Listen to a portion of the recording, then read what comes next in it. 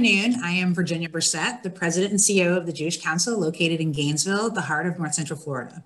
It is my pleasure to represent the Southern Alliance for Jewish Education in welcoming you to From Sephard to Savannah and Beyond, Southern Jewish Cooking and Culture with Sara Gardner. The Southern Alliance for Jewish Education, or SAJE as we call it, is an informal collective of Jewish congregations and other organizations who network to share program ideas and opportunities. This Jewish Culture and Cooking series is the third webinar that we have hosted together as a group in 2021. For today's final class, we're going to explore the modern day revival now happening and redefining Jewish soul food in America. We have been absolutely blown away by the response to this series. Thank you to all those folks who tuned in through all three of these sessions. If you missed one or both of the previous classes, as we just said, no worries. We will have the recordings of them available to you later this week, and we will notify the list when you can see them on YouTube. Before I thank our program sponsors, I want to take a moment to welcome and acknowledge another member of our SAJE Steering Committee, who is our hostess for today, Margaret Norman from Temple Bethel in Birmingham, Alabama. If you've appreciated this learning opportunity hosted by SAJE, please consider making a donation to any of the organizations who made today possible, and they are the Jewish Council in Gainesville, Florida, Temple Bethel and Temple Emmanuel in Birmingham, Alabama, Temple Israel in Brookline, Massachusetts, Temple of Israel in Wilmington, North Carolina, and the Tommaso family of Augusta, Georgia. I will now turn things over to Margaret Norman, who will introduce our speaker. Thank you. Thank you, Virginia. I'm so thrilled to be here today. Temple Bethel has really enjoyed collaborating with SAJE on this series and looks forward to future collaborations also.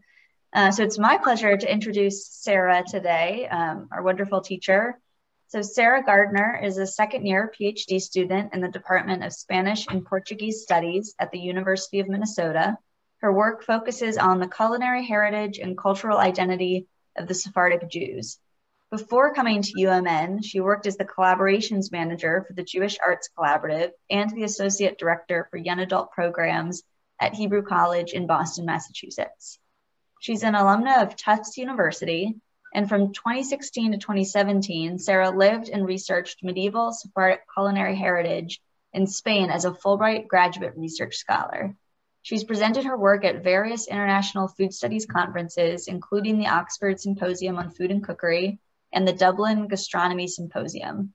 Sara is also a published cookbook author. You can buy her cookbook, the Rosh Hashanah Seder Cookbook, Stories and Recipes from the Reformed Jewish Community of Madrid, on Amazon.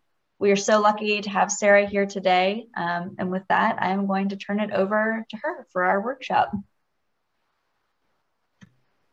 Thank you so much, Margaret, for that awesome introduction. And thank you to Virginia and to SAJE for having me. This has been such an awesome series, and I'm so glad that we were able to put it together, and it's just been a joy being here. And I can't believe it's class number 3. So I feel like the weeks have flown by. So I'm delighted to see the folks for whom it's your first class. Welcome. I'm so glad you're here.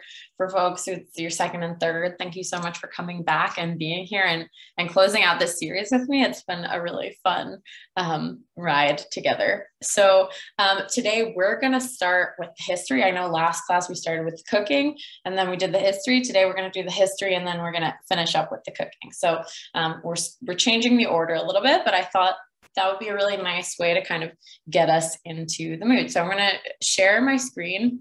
I also just wanted to say I loved that question that Camille asked in the chat about African Jewish recipes, Camille, I think it was. And luckily, we're going to be covering that a little bit today. So hopefully that will feel exciting for you.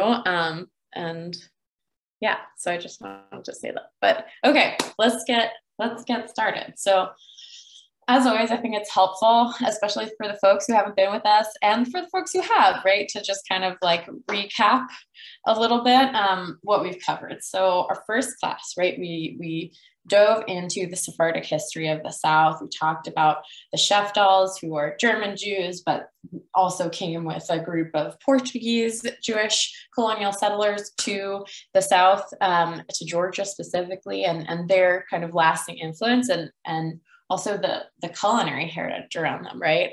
And then that covered like the colonial period for us, right? And then we kind of went a little bit further by talking about the Ashkenazi heritage of especially the Delta region, especially Mississippi. And if you remember this fabulous photo, which I love, of a gathering at the B'nai B'rith Literary Association in Vicksburg, Mississippi, talking about the different ways that Ashkenazi Jews especially were involved in the food culture in the South, and how that heritage kind of built up a presence, but that also it was, a Jewish experience, both culinary and otherwise, that had some tensions to it, right? This kind of simultaneously push and pull of assimilating, but also wanting to preserve a very strong kind of sense of Jewish identity. We talked about some of the heritage between German Jews and Eastern European Jews, and how some of those tensions played out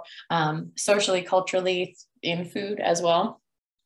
And so that kind of brought us up through, the late 19th, early 20th century, if we're kind of thinking about timing. And today we're going to continue the conversation by talking about Jewish soul food. And the way I kind of, we have our little description, but the way I kind of thought about this was it would kind of bring us through Sunday, like what's happening now in terms of Jewish food in the South. Okay, so but before that, I also want to recap again, right? We've been using these categories to kind of help us think about Southern food and Jewish food and Southern Jewish food, right? That have sort of specific contours. It's not just flavor, it's not just taste, it's also region, it's history, it's culture, right? It's all of these kind of different things that help us understand what a food culture is, not just by what it's not, but what it actually is in a constructive way, right? So just to refresh, right, we have these kind of three categories that I've offered to think about Southern food, right? We've got our region that, brings with a certain climate, certain ingredients, that kind of thing.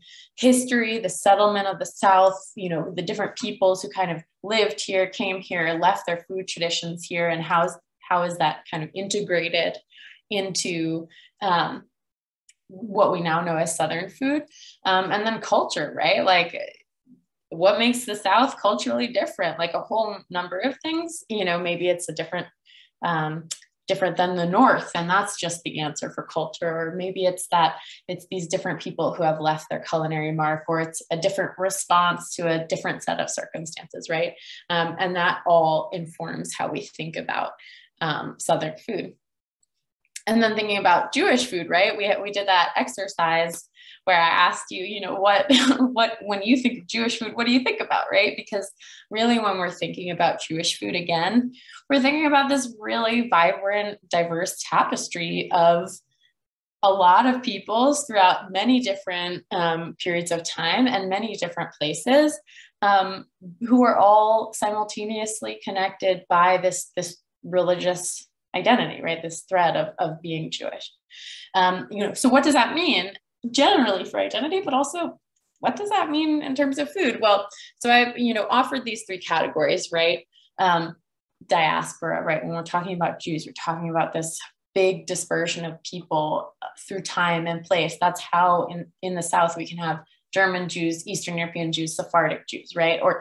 And new Jews, as we'll kind of explore today, which is kind of fun, I think. And we have religious observance, right? Like we have a huge textual tradition that has given us different food items that are important, like matzah, for example, like eating unleavened bread on Passover, holiday observance, all of these things that are very kind of fundamentally part of Jewish identity that are enacted through food that come specifically from our religious tradition. But then at the same time, we have kashrut, right? Which is a very kind of interpretive, flexible thing. And we kind of saw that last class, right? When we're talking about, okay, there's this group of Jews who are settling in the South, and yet there's no kosher butcher. So what do you do? Like, how do you gastronomically enact your Jewishness, right? And then finally, that question, which we're going to kind of play with, especially today, of like ethnic and cultural ties with Jewish food of like, you know, when we're talking about Jews, are they assimilating? Are they considered by the majority culture a part of that majority culture, or are they different? And is that marked, and how and why? And how can we see that through the food, right? So those are just our few little, like, just to kind of get us thinking again, putting on our hats of Southern Jewish food. But today, you know, I want to ask you guys actually, and I'd love it if you could put it in the chat, this question: what is Jewish soul food? So you can answer that question just as is, what is Jewish soul food? Or you can like answer the question of like, what do you think Jewish soul food means? Or, you know, what does it look like? What does it taste like? What is soul food to you? I'm curious. So feel free to put it in the chat. I'd love to see some answers, and we can start our conversation from there.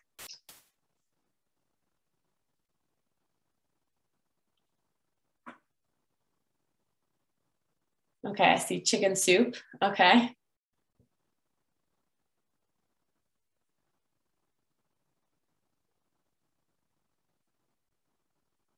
Yeah, like what's soul food and what's Jewish soul food? Like, are they different? Are they the same? How does that work? Okay, so I'm seeing a lot of good stuff. Ancestral recipes of heritage. Soul food emphasizes both comfort and identity. Just guessing, combination of Jewish and African-American / Jamaican-American traditions. Cholent, oh, I like this, Judith, food that speaks to the Jewish soul. Isabel, whatever my bubby made, I love that. Comfort food, I think of the Ethiopians who were rescued. Food that I feel is comfort food, food that my grandmother cooked, noodle kugel, matzo balls, gefilte fish, brisket and latkes. Yeah, we got some good Ashkenazi soul food there. Yeah, Adina, Ashkenazi food, great. Yeah, I love this. This is great. So yeah, here's some stuff that's coming up. I think, right, comfort is a big thing with soul food. It's the food that makes you feel most like held in your identity, right? And often it's fatty and heavy and warming and just, you know, feels good. It's not about it's not about nutrition. It's not about cutting calories. And I like that, Lenore. Okay. Soul food connotes collard greens and typical Southern vegetables, right? So, okay. So now we are also bringing in this idea of soul food, right? That's kind of specifically connected to the African-American diaspora and the African-American presence in the United States. Good. Yeah. So we've got layers, right? So it's comforting food. It's food that is maybe specifically connected to like a specific type of Jewish identity. In this case, I'm seeing a lot of Ashkenazi examples here, which I love, you know, the chicken soup, brisket, latkes. And also soul food has that kind of deep connotation with the African-American community, right? Food specific to holidays, special foods. Yes, I love this. This is all great. I love everything I'm seeing here. Perfect. So I'm going to explore today a few of my own answers to this question, actually, because when I think about Jewish soul food, I actually think about many different kind of communities who are involved in answering that question. And I think it's really important that we kind of bring in all of those communities as we kind of have in the chat, but as we're talking about what it is, because they're all really important in the answer. So, and one of the ways that I think it's really important to talk about this is to talk about the kind of interesting and complicated and long-standing relationship between the Southern Jewish community and the African American community in the South. So I would actually love if somebody could read this quotation for me out loud. Anybody feel brave today? I'll do it. Yes, please. Okay, from Matzo Ball Gumbo, Culinary Tales of the Jewish South. Jews bridge the chasm between Delta white and black cultures in their role of merchants, cotton brokers, and music agents. A compelling source of Jewish identity in the Delta was associated with food served at the dinner table in the synagogue kitchen and in Jewish-owned grocery stores and dry goods stores. Jews encountered their white and black Gentile neighbors, customers, domestic workers, cooks, and caterers. Southern and Jewish foods mix at times emphasized Jewish Southerners, and at other times it emphasized their Jewishness. Beautiful. Thank you. I love that. Yeah. So I think, what really speaks to me about this quotation is that, all throughout this series together, we've been talking about, the phases of Jewish settlement, right? But Jews are not a community that exist in a vacuum, especially not in the South, right? And I think there's this constant kind of intercultural communication and sharing that's happening between the Jewish community and as it settles, like including its own kind of internal diversity, and the African American community, who at different moments, was enslaved, was free, were the domestic workers of Jewish families, right? So we've got this very kind of long-standing relationship that I think here feels very important as we're trying to define that Jewish soul food question, okay? And a lot of it, right, comes out as Marcy Cohen-Ferris is telling us through food, which I think is very key here. And so I'm gonna ask actually someone to read this second quote from her, a new voice, if you would. I'll be happy to do it. Okay? Can you hear me? Please. Yeah. Yes? Okay. Yes. And okay, I'm ready. And not just then, but also now. Jews accepted African American women as their cooks, first as slaves and later as cooks and caterers. And their presence in homes and synagogue kitchens profoundly shaped Jewish life in communities along the lower Mississippi. Their creolized cuisine bears witness to slavery and to a long history of African American accommodation and cultural resistance. Recipes passed orally between Black cooks and white mistresses, between Jewish mothers and daughters, and between synagogue sisterhood presidents. Beautiful. Thank you so much. Right. So again, we're seeing it's this kind of long-standing history, this long-standing complicated question, right, of Jews in the South existing alongside African Americans in a very kind of complex hierarchy of race and sociocultural level, right? So, and a lot of that we're seeing is of this complicated dance is enacted through food. And I think that's a really interesting kind of knot here that is important, and that in the research that I've been doing for this class, I don't often see kind of so explicitly stated, right? Like I think there's a tendency in a lot of history to kind of treat different communities in a silo, right? It's like what's going on with them is what's going on with them, and that's their story. But here, especially in the South, and especially when we're talking about Southern Jewish food, there's this really deep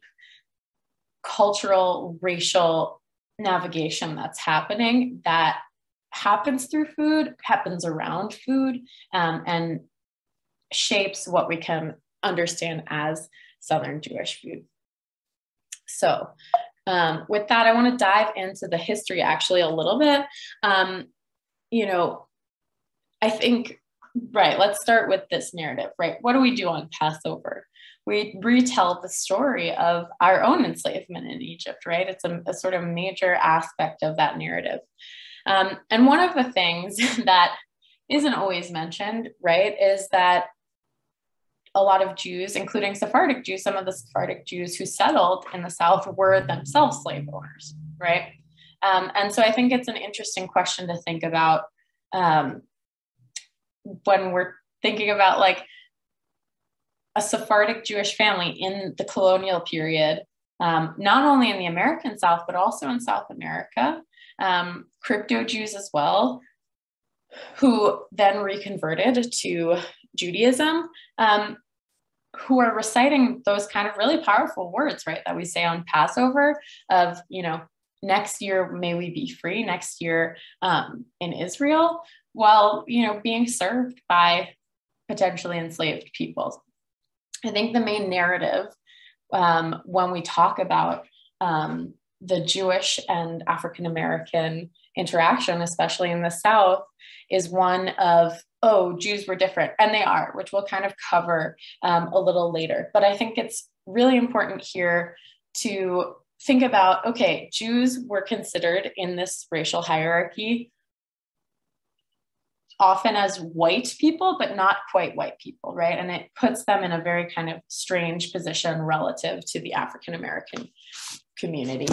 It was a part of like assimilation as well, right? As we're talking about moving into the 20th century, post Jim Crow, right? From last class, we talked about the prevalence of Jewish peddlers and dry goods stores. We see Ashkenazi and Eastern European Jews actually hire more African Americans for their dry goods stores and employ them gainfully, and actually in some of Marcy Cohen Ferris's writing, she writes that, or really rather quotes African Americans who said that, the Jews of the South who they engaged with were white, but they weren't quite white in the same way of the Christian majority in the South. And I think that comes out in very interesting ways through food. But I think, at least the way I was taught it in my growing up experience,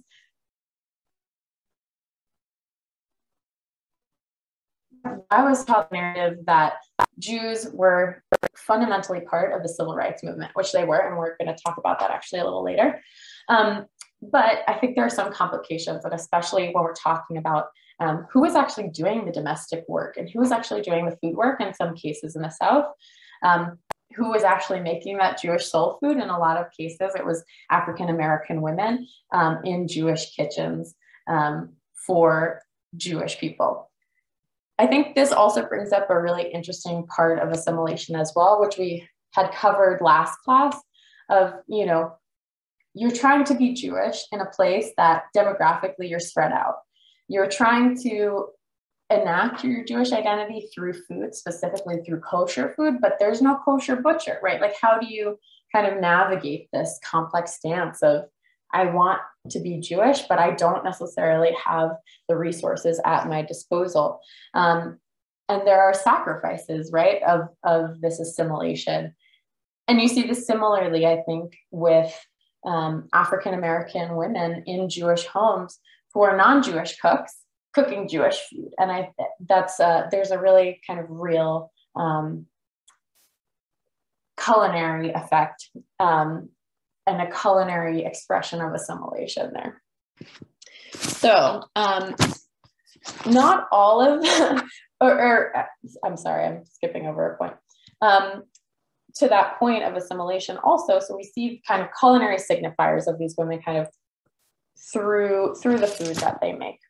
Corn, melon, the prevalence of peanuts. We see things in Jewish kitchens like dandelion wine, which were strongly associated with the culinary heritage of enslaved people and free Black people as well. But a kitchen that kind of uses the scraps, which is very kind of similar, right, to the Jewish kitchen that we've been talking about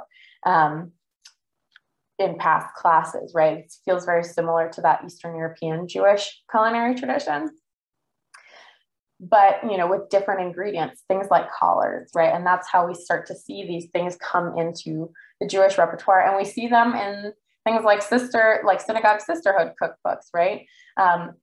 So it's an interesting way of like bringing someone into your home and having them become this really indelible part of your Jewish culinary expression is through this domestic work.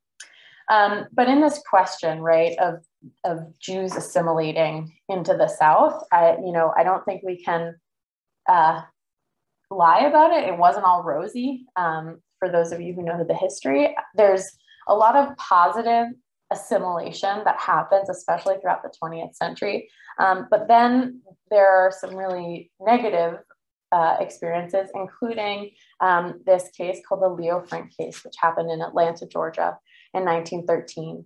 That has to do with this ethnic and racial identity of Jews, and Jews specifically in the South. Essentially, what happened in this case is that Leo Frank, who was a manager at a pencil factory in Atlanta, was convicted of murdering a 13-year-old girl who worked in the factory. And regardless of whether that was true, there's still some, question marks around the case.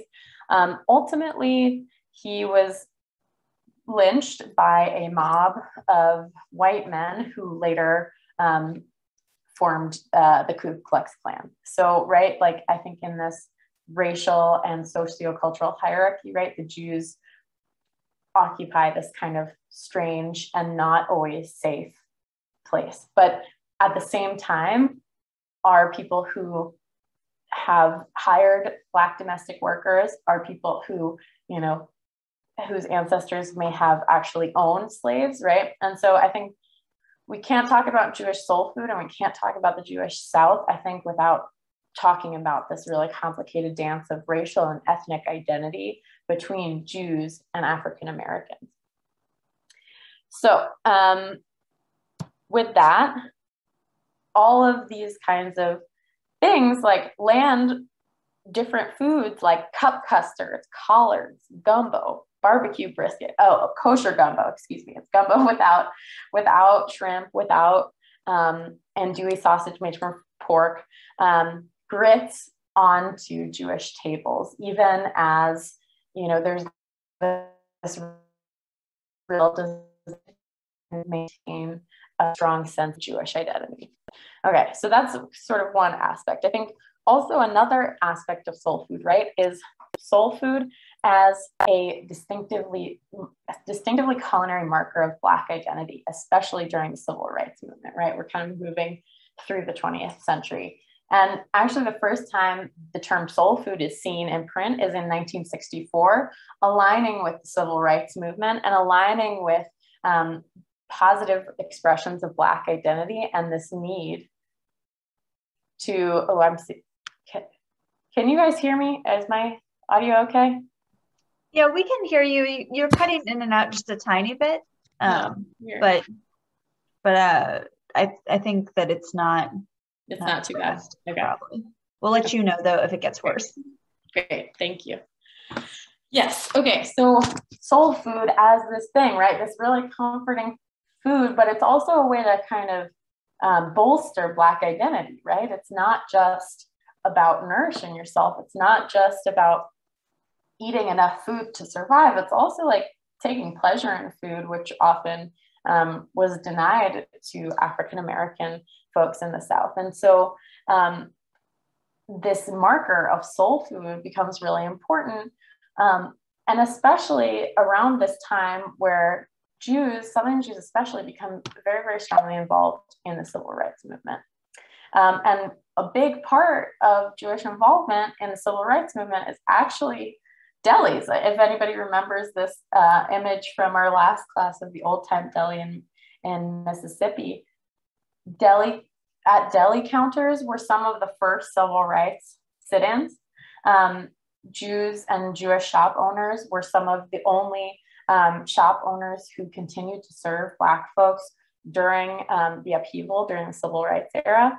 And this is where you see, again, right, our delis were these places where everyone was welcome, whether you're Jewish or not. And delis were some of the few places that consistently were open to folks of color throughout the 20th century. And so I think this is just a really interesting thing of like Jews being involved in the civil rights movement, not just in terms of like actual activism, not just in terms of all the student sit-ins that occurred in Southern colleges and universities in which Jewish students were incredibly involved.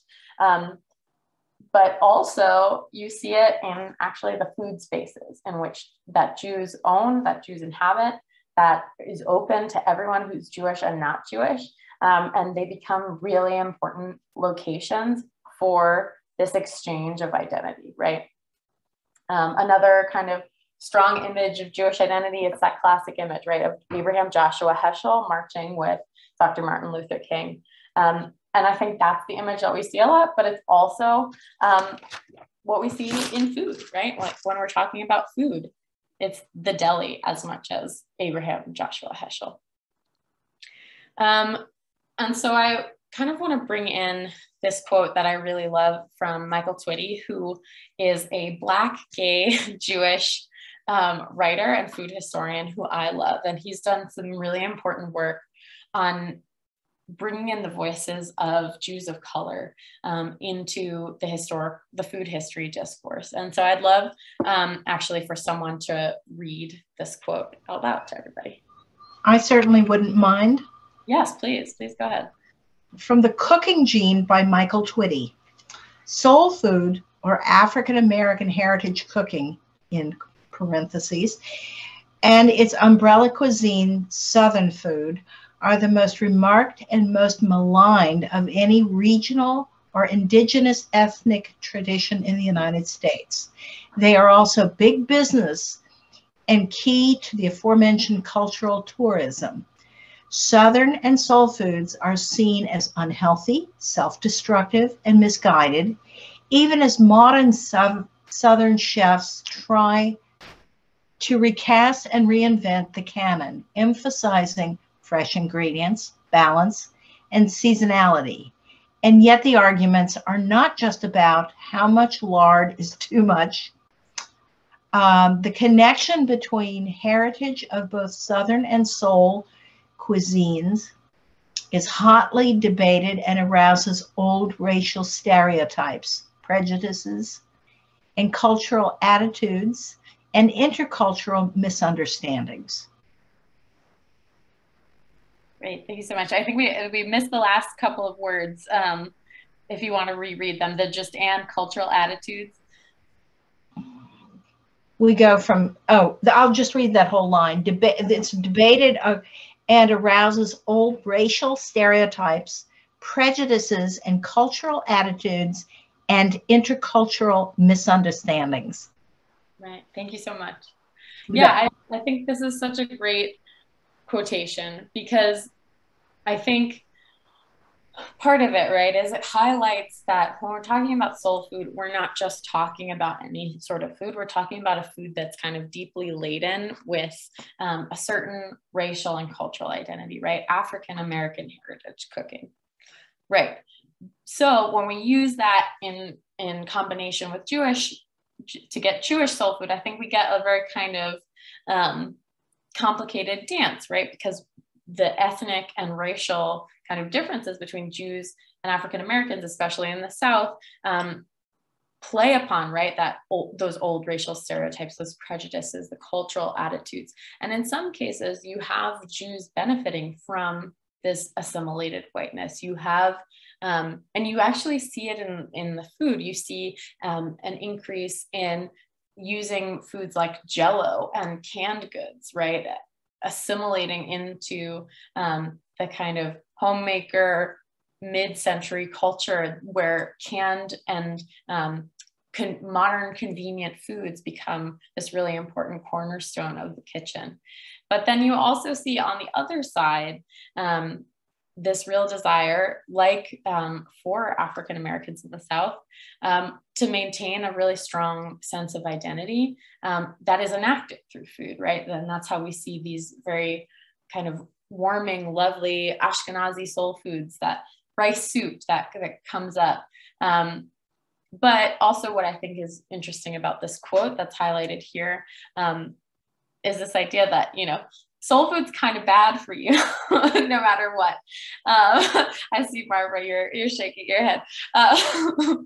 Right, and what, where does that charge come from, right? And I think what this quote brings up to me that's really interesting as well is, like, in modern Jewish food and modern Jewish cooking, we're seeing a revival that sort of parallels and is very much the same as what's happening with Southern food right now.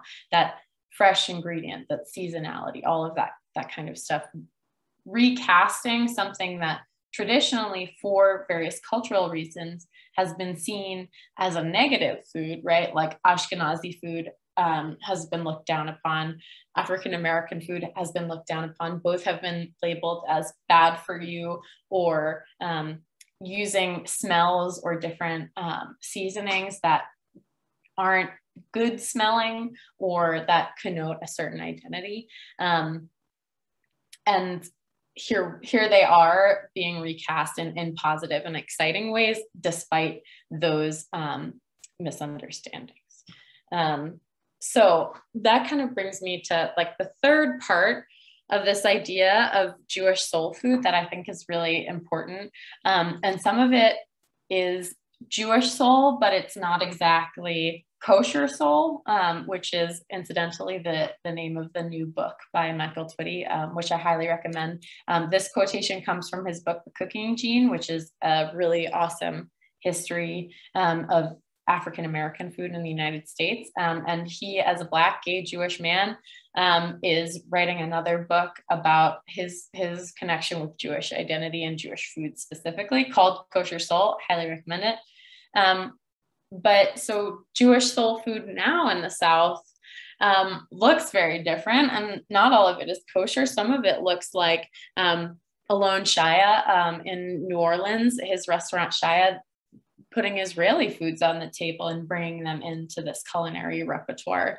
They also look like, you know, young chefs like Chef Todd Ginsburg in Atlanta at the General Muir. I don't know if anybody's been to this, but the restaurant is actually named after the boat that the co-founder's grandmother arrived to the United States on in that wave of Ashkenazi migration.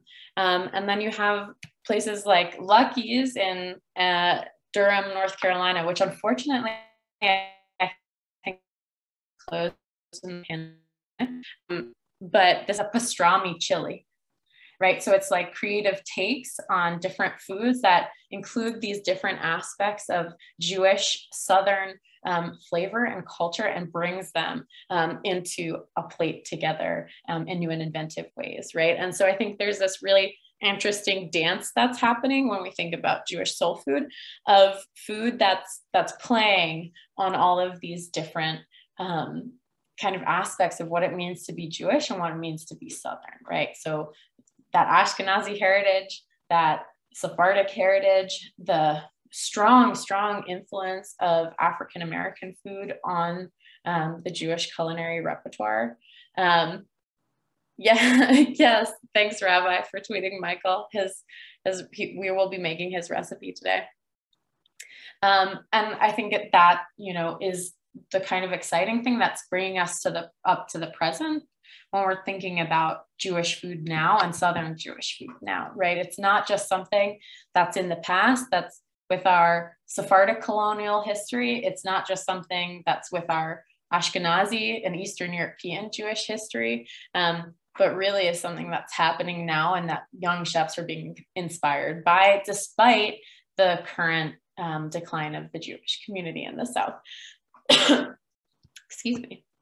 So, and what's cool about this also is these are things that we can start to kind of bring into our own plates and our own modern Jewish traditions as well. And this is from Michael Twitty as well. And I think this is a fabulous kind of piece that you can actually use in your Passover Seder. It is an African-American Seder plate because, right, I think as Jews, we are also beholden to this responsibility of not only freeing ourselves as once enslaved people, but like, you know, honoring the history of those who have been enslaved. And so what's also very cool about this from the perspective of Southern Jewish food is that you can actually kind of talk about this history with your Passover Seder with all of these ingredients and actually express them through food, right? With the sweet potato, the egg, hoe cake or ash cake, an orange, haroset, hot pepper, collards, right? We keep seeing our collards kind of come through. A wonderful addition to your Seder plate that brings into this conversation that complicated dance of racial and ethnic identity of Jews in the South historically with African Americans, and how, in a way, kind of that oppression that we've all experienced is intertwined deeply, right? So I just wanted to share that. I'm happy to also share this with you if you want to bring it into your future Passover celebrations. But I think it's also an interesting thing as we've been talking about Southern Jewish food and Southern Jewish soul food, especially, right? Whoever said holiday food, here it is. Again, bringing in that Jewish soul, that understanding of the holistic community who has created Southern food into our own enactment of our Jewishness. Cool. So with that, I'll have one more quote from Michael Twitty, because I think we've brought up a couple of things here, right? There's soul food, there's Jewish soul food, there's kosher soul, and they all include these different communities, right? And different foods as well. So I'd love for someone to actually read this quotation as well. Excuse me, something caught in my throat. One last reader. I'll do it again if you want. Yeah, please go ahead. What is kosher soul, and how does it differ from Southern Jewish food? Southern Jewish food created by non-Jewish Black women is not the same as kosher soul food created by Black Jews. For Black Jews, it's more about making kosher, it's all about making soul food kosher and eating things that are seasonally appropriate. I think for Southern Jews, it was acclimating traditional Ashkenazi and Sephardi foods to the ingredients of the South, black-eyed peas and kishka, fried chicken, but you use matzah meal, stuffed collard greens. Right, thank you so much. Right, so again, we're seeing kind of the different layers here, right? We have the influence, the strong signature, right, of non-Jewish Black women in Jewish kitchens throughout time, leaving really tangible marks on Jewish food. And I think we can think of that both in terms of the ingredients they brought in, but also, right, just the mark of a non-Jewish person, which, you know, according to the rabbis in some cases is actually prohibited and makes something not kosher. But, you know, there's this, even if it's the same recipe, there's still an important influence there, an important presence that is not talked about a lot, I think. And that's an important part, right, of this Jewish soul food. Then we have Jewish soul food as kosher food, right, as kosher Southern food that looks Southern, but, you know, it's gumbo without the shrimp. It's brisket, barbecue brisket, right? And then there's Southern Jewish soul food, which is the historic food of the communities we've been talking about. And this new kind of very exciting, I think, wave of restaurateurs who are bringing their own takes of Southern Jewish food to bear, whether that's bringing in the flavors of Israel, whether that's bringing in a new kind of deli to the South, whether that's kind of remixing Southern foods in interesting ways. And then, you know, then you have people like Michael Twitty who are bringing really interesting combinations like black-eyed peas and kishka, fried chicken, you know, stuffed collard greens, all of these things that show that it's so easy and so interesting to express this identity through food. And it's a really important part of the Jewish diaspora and the American Jewish diaspora that hasn't really been studied very much. So with that, I actually want to get us cooking. And we're actually going to make one of Michael's recipes, a black-eyed pea hummus, which I think is a really neat little kind of take on everything we've been talking about. And we're also going to be making some sweet potato and apple latkes right in time for Hanukkah, because we know that's coming up a little early this year with Thanksgiving, which is also from Marcy Cohen Ferris's book. So with that, I'm going to transition us over. But before that, I just want to recommend a couple of books, a few books actually, for those who are interested in kind of exploring more of this heritage through food. There's The Cooking Gene by Michael Twitty, High on the Hog, A Culinary Journey from Africa to America by Jessica B. Harris, and The Taste of Country Cooking, which is considered a classic by Edna Lewis, which are all really important cookbooks, not just on Jewish food, but on specifically the African American culinary heritage in the South that has been, that is currently being looked at more and honored more, but for many years has kind of fallen to the wayside in terms of when we talk about Southern food, you know, who are we really talking about? So those are just some recommended readings. High on the Hog is not kosher. Judith, thank you for that question. Delightful. Okay, with that, I'm going to transition us over so we can start making our hummus. So here we go. Okay, so I'll bring you with me. Let's see where I can put you. Right here. Great. I'm going to put on my apron. Here we go. Okay, great. So, and again, as always, feel free to put questions in the chat. I will try to keep track of them, but Margaret's going to be my question caller outer. So as I do stuff, if you don't see me doing it, please let me know. And today, so the recipes we're doing today reflect this kind of hybrid culture of Southern Jewish soul food, taking things that we kind of consider really Jewish, right? Hummus and latkes, two of the foods that when we think about Jewish food, we're like, oh yeah, hummus and latkes, two very comforting things. But they both use ingredients that are specific to the South and very much indebted to the longstanding influence of African-American culture on the culinary heritage of the South. So the first thing we're going to do is latkes. And luckily I have a food processor. If you don't, you can just use a grater, but using modern appliances is always well. This is one of the few things where I will say use a modern appliance because it's just much easier. So I'm putting the grating function or grating blade on my food processor. And I'm just gonna close it. And so, you know, normally our you know, classic Ashkenazi latkes are potato and onion. I'm trying to see, there we go.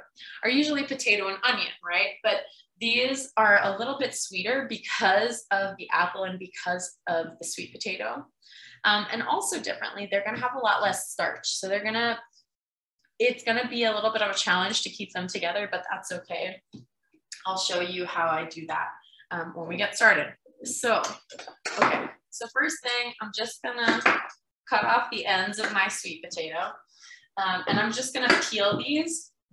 And then I'm gonna cut them into a manageable shape for my food processor.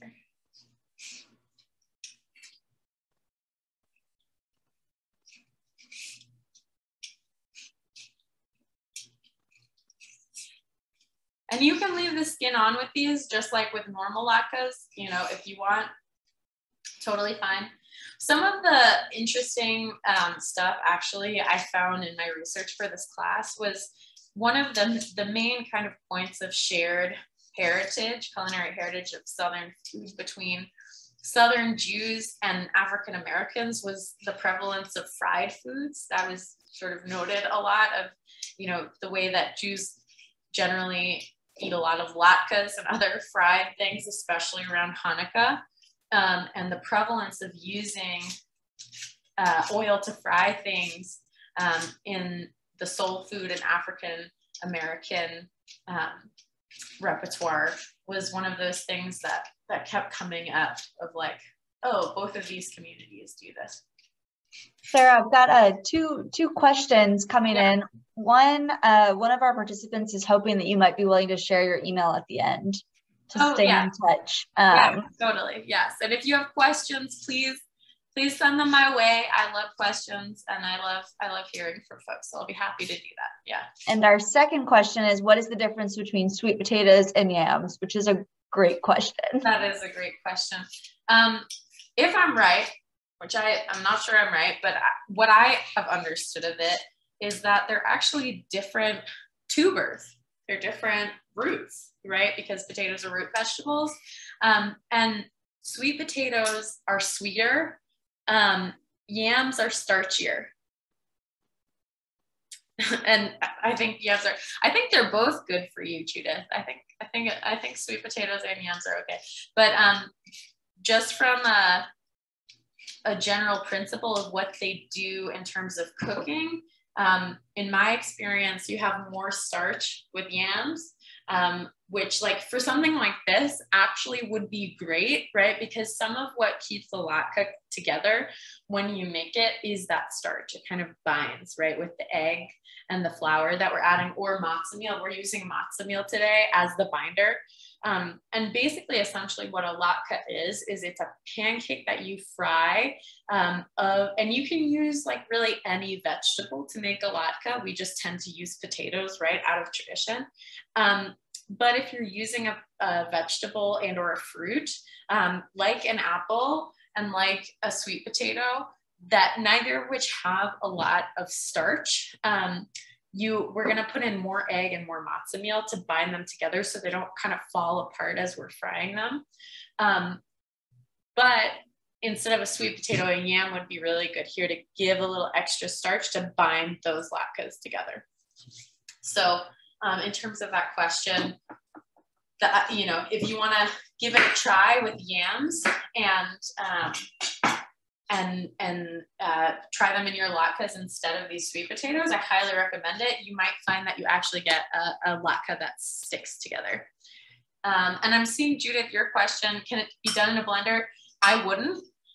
If you don't have a food processor, I would actually recommend that you use a grater, a box grater. Here, I'll show you mine.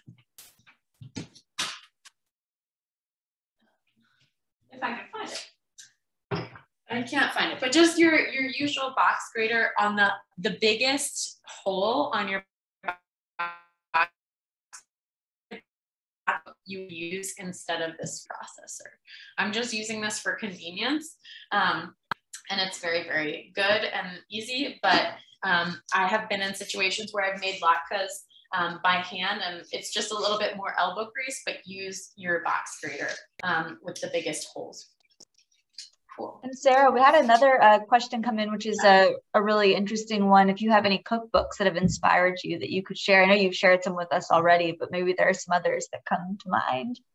Oh yeah, well, for anyone who's interested in diasporic Jewish food, that's not just Ashkenazi and Sephardic food, I highly recommend the Book of Jewish Food by Claudia Roden.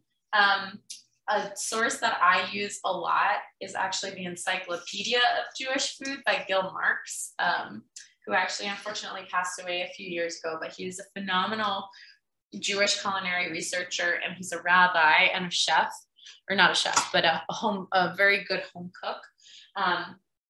And he wrote the encyclopedia, and he's great. So highly recommend that. One of my other favorite cookbooks is the Jerusalem Cookbook by Yotam Ottolenghi, for those of you who maybe know it. That is less, I think that one, offers an interesting answer to this question of like, what is Jewish food? But in a very different way, because it's not exactly Israeli, it's not exactly kosher, but it's very Jewish and it's very beautiful. And I love seeing Jewish food in interesting and new ways. So those are a couple that just immediately come to mind. Another one, which I love, I could go on forever with this, so feel free to stop me, but Cucina Ebraica by Joyce Goldstein, that's a classic. It's Jewish Italian food, which is very, very good. I'm gonna pause myself here on these cookbook recommendations quickly, because I just want to show you what I'm doing. So I'm taking these sweet potatoes, hopefully you can see, and I'm just I'm having them halfway longitudinally, I guess. This is laterally, and then I'm quartering them, right? So you should end up with 8 pieces of sweet potato. And this is important because as we blend these, I'm actually going to be mixing these with the apple in my food processor. And this is a way to ensure that you get an even distribution of sweet potato and apple throughout your latke. I do this also with onions and just regular potatoes when I'm making latkes, just, you know, your classic potato latke. It's also good for those classic latkes because it will keep your potato from getting brown. That's less of an issue here. We don't need to worry about our potatoes getting gray or brown as they're waiting, because sweet potatoes have less starch, and the thing that actually makes your potatoes gray is the starch that's released when you cut them. But what it does here for us is that there's a very different moisture and cooking rate of our sweet potato to our apple here. And we want to make sure that when we're making something that's a mixture of the two, we're getting an even or as even distribution as we possibly can of the two with each other, so that our latkes all cook at the same rate, right? Because you don't want, you know, one latke that's really brown and the other that's really not brown. It has an impact not only on the flavor, but the actual cooking time of your latke. Okay. So these are just 3 quite large sweet potatoes. So the recipe says 3 medium, or like 1.5 pounds of sweet potatoes. I'm gonna see, you know, if I need another apple to that. And here you can use, so the recipe says a Granny Smith or a Honey Crisp. I chose Granny Smith because, first of all, I like the tartness, right? And we're using a very sweet potato. But also Honey Crisps are not my favorite apple for cooking. They have a high amount of moisture in them, actually higher than Granny Smith. And so what that means is as it's cooking, it's going to release that moisture. And instead of getting a really nice crisp latke, you get a kind of soft, flat latke, which is fine. It's kind of quality that you can play with that different sweet potatoes or different potatoes and different apples can give to your latke. So I just wanted to say that because that's something that's very important when we're making something even like the latke, which we think, oh, it's simple, it's easy, right? But there are these kind of little factors that are so important that really can affect the outcome of the thing you make. And also it's frying, right? Because we're frying these in oil, and moisture directly affects how things fry. So more moisture means that when it hits the pan, the oil is going to get colder. It's going to delay the amount of time that it takes to fry that thing.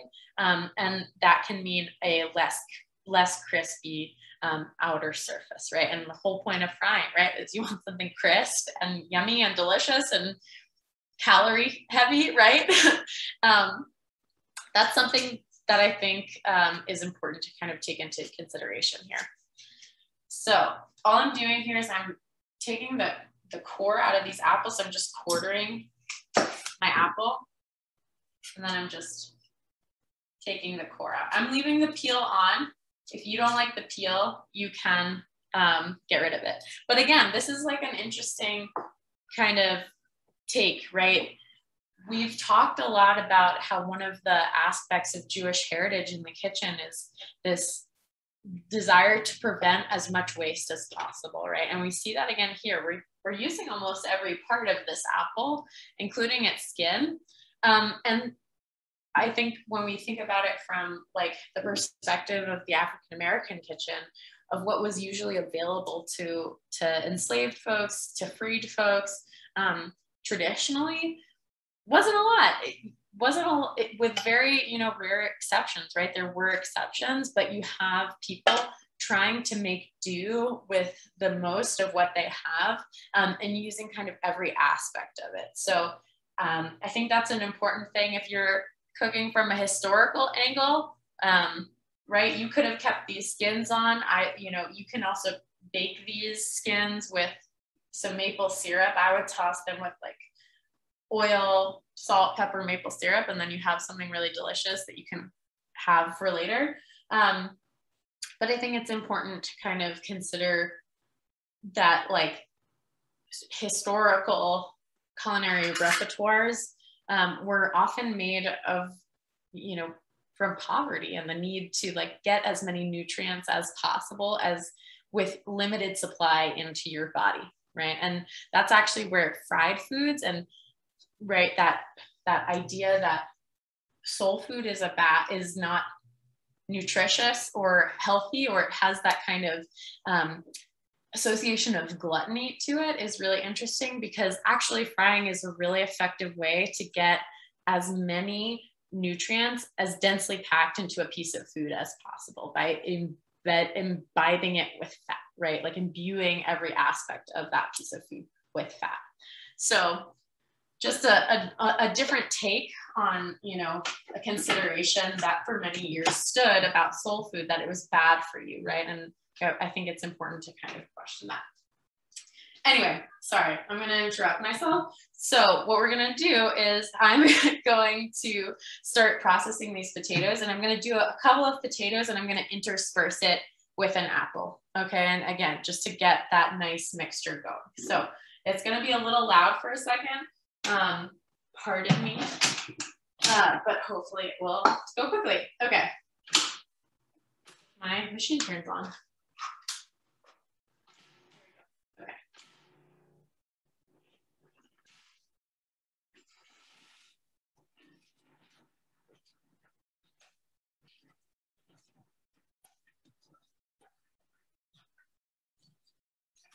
Okay, so I put in about 4 pieces of sweet potato, and now I'm going to put in 1/4 of this apple. Just going to kind of split it up.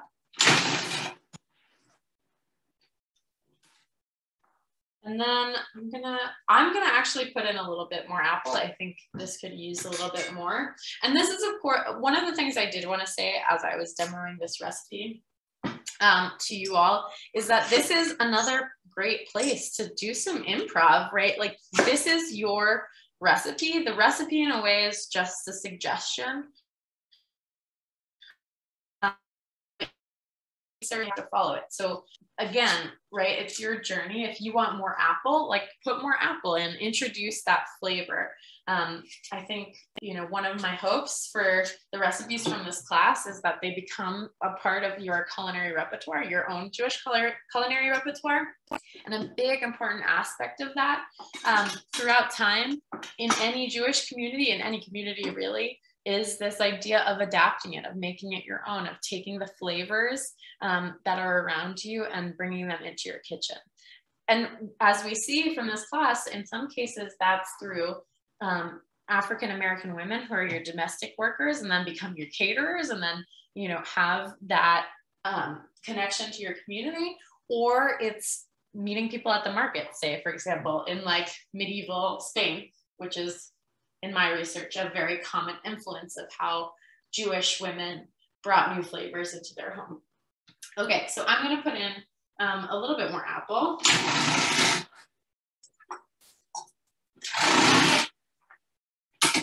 But again, being conscious that as I add this apple, I'm also adding moisture. So I want to be very careful with that balance. And Sarah, we've got a question coming in. One is, Judith is curious about what spices you would use. And then we also have Jane, who's wondering, she has a cookbook from her sister in Kentucky that uses beef fat instead of lard, and she's wondering about that flavor substitution also.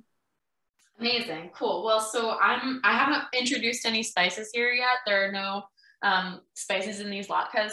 Though that being said, once we get to the mixing of them, that's a great place, and I'll tell you when to add different spices that you can play around with that are very fun. You can add some cinnamon because these are kind of a sweeter latke, right? You could add cardamom, you could punch up the spice, add a little ginger.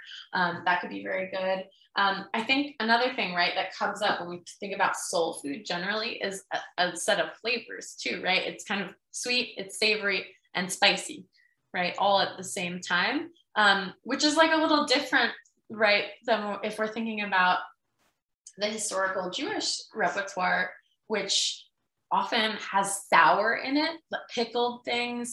In the Sephardic tradition, lemons are really important, or like this very specific sour grape flavor becomes really important in the Sephardic tradition. Jewish food often has a lot of sour and a lot of sweet in it.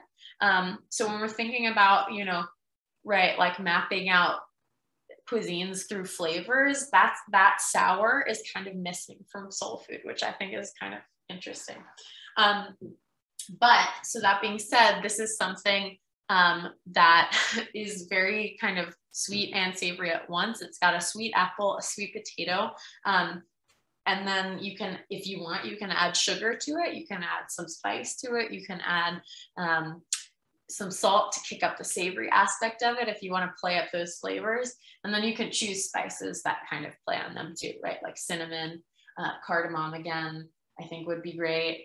I think you could add some nutmeg, which is a traditional spice endemic to the United States that comes up a lot in African American cooking.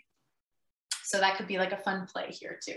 So those are just some suggestions. And then the beef fat instead of pork fat, I think is a really interesting question, because when we're thinking about kosher soul food, right? We often see Jewish recipes throughout time and place taking the same cooking technique of their non-Jewish neighbors, say with pork fat, which is a really great fat, because when you render pork fat has a really high smoking point. We're talking about oils. And actually, we're going to talk a little bit more about smoke point in a second when we start frying. Pork fat's a really great thing. It's solid at room temperature. It has a really high smoking point, which means that you can heat it up really high, get things really hot, and then fry them at a really high temperature for a long time, which makes things nice and crispy and all of that stuff. But if you don't have that available, you can do the same technique. You can apply the same technique to the meat and the fats that you do have, right? Which is beef. And you get this very nice fat from beef as well, although it's leaner. It's not as fat rich as pork fat. And so it also doesn't have as high. So what's interesting about that is it will add a different flavor. It will not have that unctuousness, I guess is the right word, as pork fat. And it will also kind of change your cooking technique a little bit, because you're using a fat that doesn't allow you to get to the same temperature, which I think is interesting. Most times when you see fried foods in the Jewish tradition, we're using oils like sunflower oil, vegetable oil, canola oil, vegetable-based oils that are parve, first of all, but also have a very, very high temperature. Oh, and of course, chicken fat, right? Griminous, that classic rendered chicken fat is really great as well. Again, it has a slightly lower smoke point. And this is not something that, historic Jewish communities are thinking about, a smoke point, but it is something that you learn through the applied use and practice in the kitchen, right? Cool. So I'm going to pause myself on that, and we're going to actually come back to smoking points later when we start frying. And I'm going to continue to process our sweet potatoes.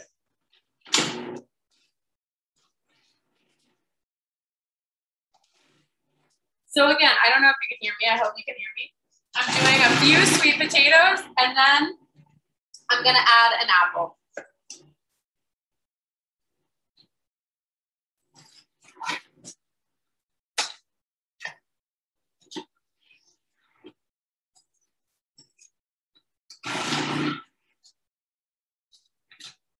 Okay, and then we're going to add an apple.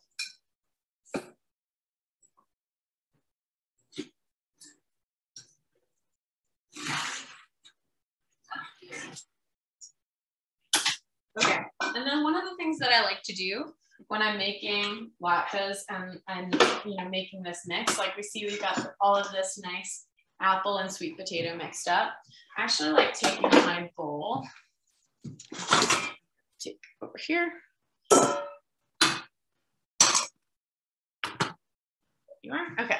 So I like taking my bowl, and I'll just pour out this mix into my bowl, and then I'm actually going to take my hands and just make sure that everybody's sort of evenly distributed, right? Because again, we want to make sure that we're imbuing our latkes with all of these different qualities when we mix different things, when we mix different types of potatoes and different types of legumes, different apples, right, in here. And we want to make sure that that's consistent throughout all of the patties that we make.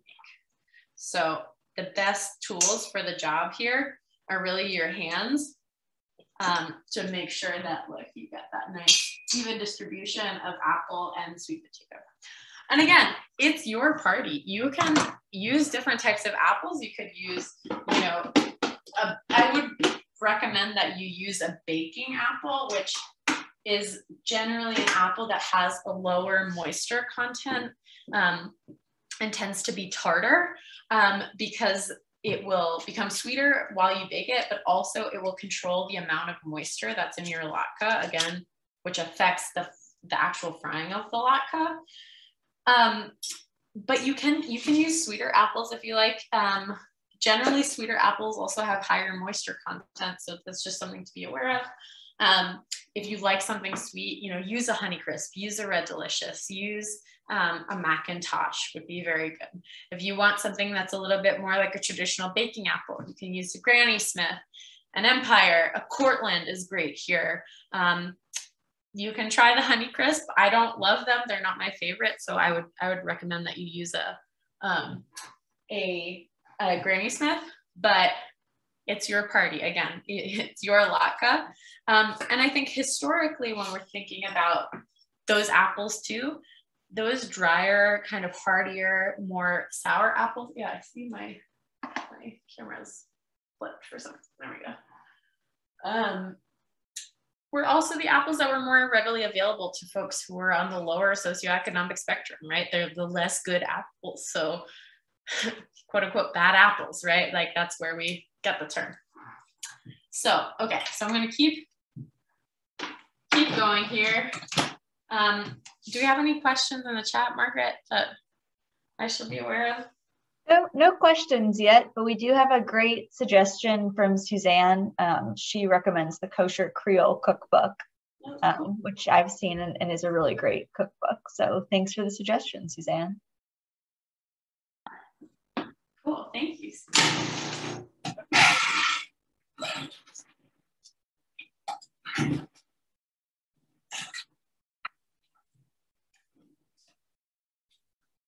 So now I'm going to put in some apples. Right. And what's great about this also is, right, apples turn brown. They're not going to turn brown as we mix them in because they're mixing with the sweet potato in here. And I'm seeing something in the chat about Honeycrisp. And yeah, Honeycrisp are recent genetically modified apples. So they taste very good. They were actually not genetically selected to bake well, which is again another reason why I would not recommend them for this recipe.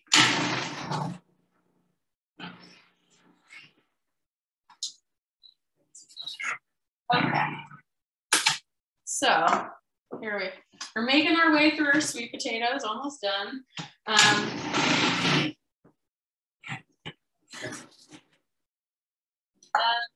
One more apple.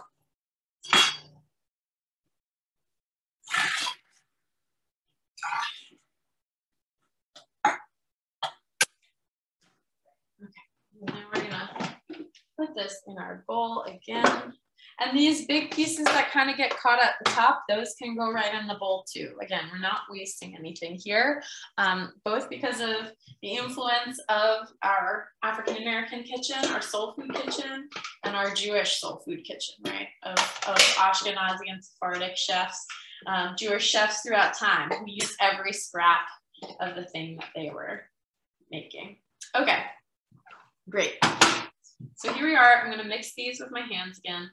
To make sure that we get these nice chunks of apple and sweet potato fully distributed throughout this bowl. And this is another place where I like to say, right, like historically, like your hands are your best tools here. So use them. This is a great recipe to use your hands with. And they will more reliably tell you, I think, than a spoon, whether all of this stuff is nicely mixed in together. Okay, so just gonna clear this off. And here is the moment we're just gonna mix in all of the stuff that binds this together. So I'm gonna put in 4 eggs right in here. And Sara, did you peel the apples? I did not peel the apples. So I use everything, and you can, I peeled the sweet potato, but you can leave the peel on. It's your choice. Again, I think the peel adds like a little bit of rusticness. It's not gonna hugely affect the flavor. I know that there are folks among us who might have kids or have kids in their lives who don't like the peel of the potato. You can totally get rid of it. Or the peel of the apple, also you can get rid of it. Keeping the peel on the apple actually helps it not brown as well. So that's just a helpful thing. If you're worried about the aesthetics of your latkes, you can keep that peel on. But I kept it on sort of in an homage to how the Jewish kitchen kind of uses up every aspect in its cooking. And I suggest you do too, because it adds flavor and reduces waste. So, okay, so I've got 4 eggs in there, and then I'm gonna put in matzo meal. And I believe it's 3/4 of a cup, but we're gonna just kind of see and feel it out, because especially with latkes, you can have a recipe that says, you know, X amount of eggs, X amount of matzo meal, but the actual binding kind of depends on how much moisture is in the potatoes you're using, or any other food that or any other vegetable or legume that you've added to this mixture. So I'm gonna just start a 1/4 cup at a time, adding matzo meal to this mixture, and I'm actually gonna use my hands to get a sense of it coming together. We want something that holds together, but that we don't have to pack tightly, because if we pack it tightly, we're going to get a very thick, very dense latke, and nobody really likes that. So I'm going to just kind of sprinkle this over. I'm going to start with 1/2 cup here, especially because I haven't used all of my potatoes. And where did my salt go? Use salt. And we're really going to put in a nice pinch here, because we have such sweet ingredients in these latkes. Take off my rings, and I'm just going to put my hand in here and mix this all together. Oh, you want to see this a little bit better. I'll bring you. That better? You can see the bowl. Okay, I'm just going to put my hand in here. I've got my 4 eggs. If you want, as in last classes, you can break these into a bowl before you mix them in and check for blood spots, or you know, just make sure that they are good eggs. We had a really interesting conversation about that afterward, actually, with Rabbi, about how her mother always looked at the eggs, and we kind of had this thought of like, oh, maybe it's because, you know, it's a kitchen where you don't want to waste anything, and if you put in an egg in your mixture that's not very good, then you have to throw out the whole thing, which was a really interesting thought that I wanted to share. So I'm just gonna get my hands in here and mix this all up. And you just want to make sure that everything kind of has a little bit of egg, it has a little bit of matzo meal. And again, this is a great area to add spices. And this is some of the cool stuff that's happening right now, and what I would call like sort of the Jewish food revival in the South, in, you know, these restaurants like the General Mir and Shaya, where these Jewish chefs are kind of enacting their Jewish identity through the food that they make at their restaurant, and they're using the fresh and seasonal flavors of the area where they are to inform, you know, how they're making Jewish food. And so you can have things like latkes, sweet potato and apple latkes with cinnamon and cardamom and things that we now kind of acknowledge as part of the Jewish culinary repertoire. So I'm going to give this a try to see if I've added enough matzo meal. And of course, you can use flour instead of matzo meal, like if you don't have matzo meal around. Another interesting thing to do with this, instead of just making latkes, is you can actually turn it out into a pan, the same exact mixture into a casserole pan and bake it, and you will have a kugel. So you can make like a sweet potato and apple kugel, which would be very good. But I'm going to give this a press and see if it kind of holds together. And it does. It's a little bit loose. So I'm going to add a little bit more matzo meal. And Sara, do you ever use potato starch? That was a question that came in. I love the kugel idea, by the way. Oh, and now Lenore is also asking what varieties of apple you use. I think you did touch on a little, but you can refresh. Yeah, totally. So I don't usually use potato starch, but you can totally reasonably use it here. Some other things that are, you know, good thickeners and binders, right? The role that the matzo meal is playing here is as a binder. It's helping keep these disparate pieces of potato and apple together. You can use anything kind of that adds that starch. So potato starch here would probably be great, right? Especially because, as I was saying with the sweet potato, we're missing that starch that we would normally get from like a normal run-of-the-mill potato. Different potatoes have different levels of starch, right? So that comes out in the liquid that's produced when you grate them, and that can give your latke like different qualities and enable it to bind together differently. So, you know, if you're using something that's very low on starch, like this recipe has a lot of matzo meal in it, relative to the recipe that I make, say, with just normal latkes. So you can use something about like a potato starch that does have a really high starch content. You can use arrowroot starch, which is another kind of great substitute that is also particular to Southern cooking. Arrowroot is an important vegetable, especially in the indigenous kitchen. You can also use rice flour, is very good. It's low in gluten, but high in starch, which is helpful. It's a good binder. Yeah, those are kind of different suggestions for different types of matzo meal, and things like arrowroot starch are great if you have someone in your life who's gluten-free and you want to make them a latke because it's gluten-free. You can also use cornstarch. Great. Yeah, Cindy, I see that in the chat.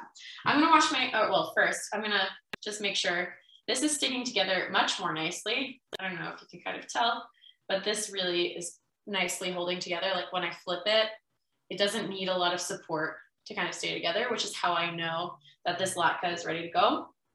One of the things that I also like to do, I know that there's already egg on this, but I'm just going to take one piece of potato and I'm going to eat it, and I'm going to check for salt. And this needs just a touch more salt, so I'm going to add a little more salt to it.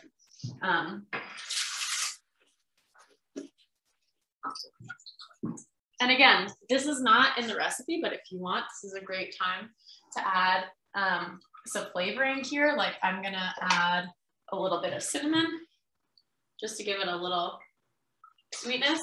I love the use of cinnamon and things that are flavor or that are savory. Oh yeah, and scallions. We've got scallions in here too. I almost forgot. So I'm going to add just a couple of scallions, very thinly sliced, to this mixture. And often people will say just to use the white part and the light green parts of the scallion, which you can do here too. I'm going to save these tops, and they're great garnish. You can thinly slice them and then just sprinkle them over the top of your latke. But again, like you could, instead of scallions, if you don't like scallions, you can add parsley. You can add, I think cilantro would be delicious here. Not very traditional with this recipe, but just it adds a different flavor and something kind of nice to your latke. And Sara, have you ever tried curry powder before? That was a suggestion from Barbara. I haven't, but I think that would be delicious. Like I think this is a really great canvas for you to kind of use different flavors. Like I love using curry powder. Like actually I roast cauliflower with curry powder and a little bit of cayenne pepper, olive oil, salt, pepper, and maple syrup, right? So you got a little spiciness, a little sweetness, and that's really, really delicious. And I think that could work here as well. Kind of using warming spices, I think would be lovely with this mixture. Okay, so here we are. And I'm just gonna let that sit and hang out because right now we are going to start heating up our oil. I've got a cast iron on my stove. And Sarah, one question that actually came a little bit ago, and I was thinking you're probably going to get to it, is what temperature that you want to get the oil to. So maybe you're going to touch on that. Yes. Leonard is curious. Exactly. Well, actually, I don't have an exact temperature that I fry at. I'm sort of one of those old school chefs that I will tell you when I think you should fry in it and when it's ready, rather than relying on a thermometer, because that can really, sometimes you don't have a thermometer, right? Like, first of all, sometimes it's not available. But I also think having the skill of being able to tell when something's ready to use for frying is really useful.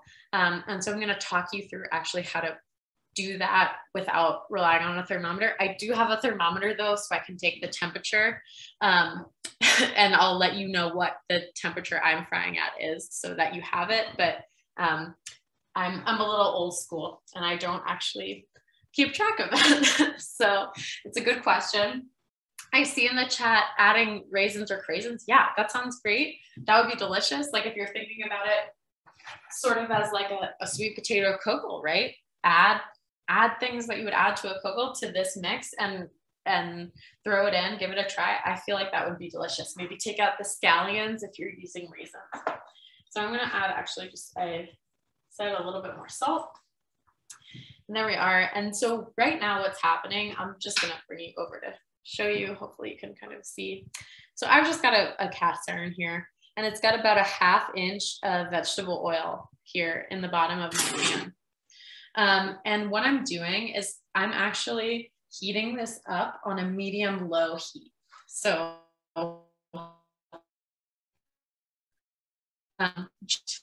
under the center point of the dial on my stove. And why am I doing that? Because when you're frying, you want to hit a high temperature, but you don't want to hit the smoke point, right, of the fat that you're frying in. So what is the smoke point again? It is the temperature at which your fat smokes.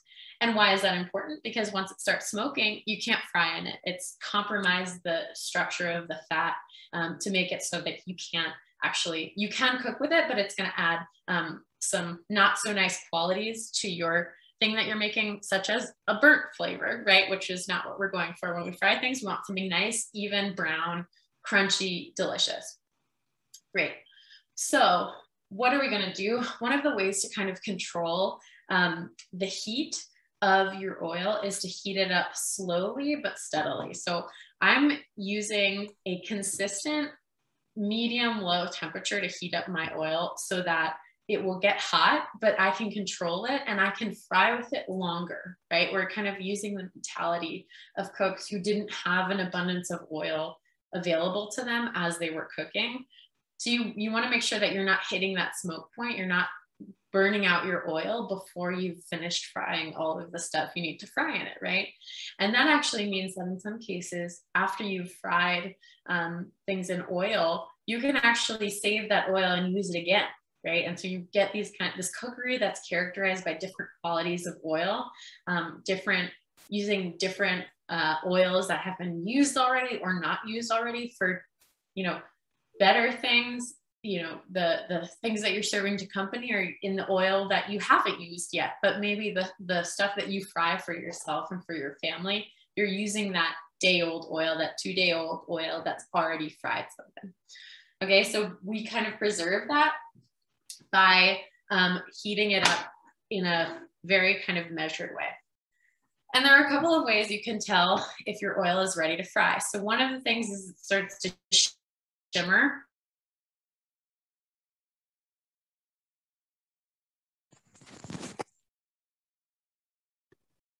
Uh-oh, Sarah, I think that you cut out a little bit. You're frozen on your screen that the audio is coming through.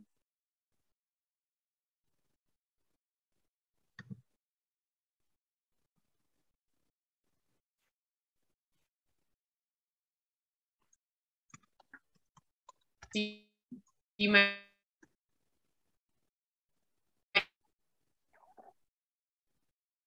Hold tight, everyone. It's not a Zoom program if someone doesn't freeze for a minute. see it move. It's a little. Sara, can you hear me? Oh. Okay, everyone, hold tight. I think that she sees that we've lost her. Hey, Sara, can you hear us? I don't think she has a microphone on that camera that's over the food, so she won't be able to respond to you. I was muted. I'm sorry. There she is. We're having some technical difficulties, but you can hear me talking, right? Yes, we can hear you. Great. So I'm just going to use this camera. I'm sorry about that. I'm not quite sure what happened. My computer just decided to give up conveniently, right? So we're heating up our oil on a consistently low heat here, right? So there are a couple of ways, as I was saying, to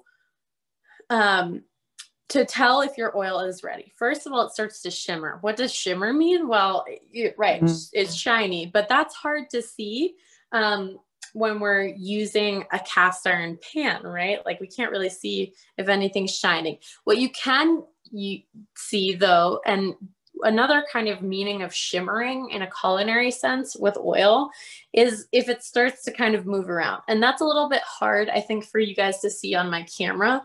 But you can kind of vaguely see it, that the oil, like kind of inside itself, starts to kind of ripple. And that's how you know it's getting ready to fry in. Another trick that you want to be very careful with, but is also very effective, is you just take a little bit of water and you just put a drop in and see if it starts kind of popping. So I'm going to do that again, so maybe you can hear it. Maybe you hear that popping. Right? We hear a pop. Here, I'm gonna actually turn off the audio.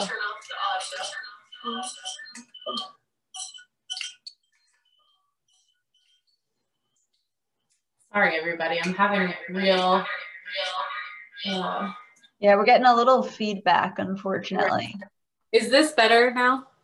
Yes. Okay, great. Awesome. Sorry about that. I'm not sure what's happening with my technology.